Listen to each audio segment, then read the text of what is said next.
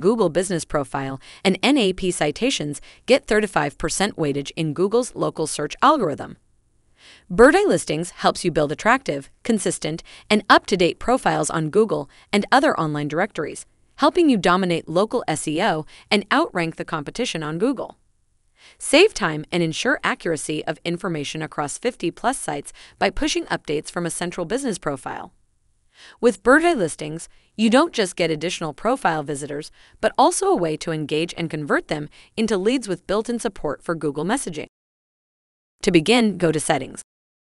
If you are a single location user, then click on Business Profile, and you will be able to access this feature under this page.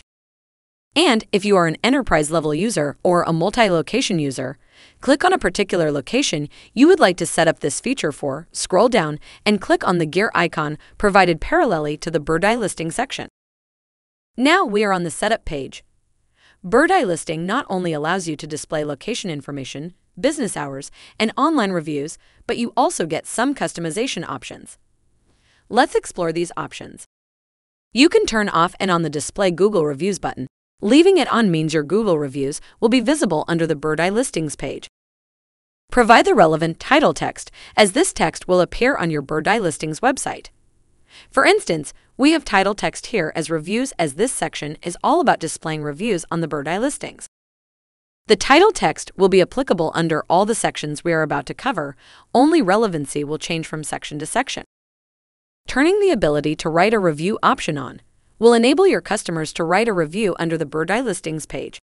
You can also redirect viewers and customers to a different review site for them to post a review by entering the link under the Redirect Link section. You can display the About section where you can provide a description of your business.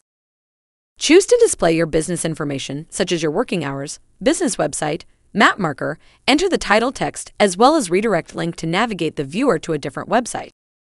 Allow visitors to schedule an appointment straight from Birdeye Listing by turning on the Show Appointment button.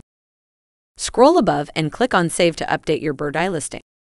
It's about time to upload a cover photo to display on the Birdeye Listing page. Click on the Back button and navigate to the section called Media. Click on the pencil icon, then click on the Change Photo to upload a new cover photo, and finally click on Save.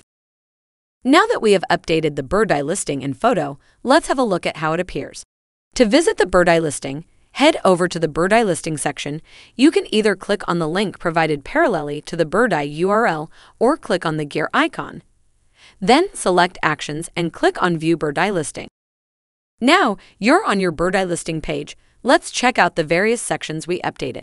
This is how the cover photo will appear on this page.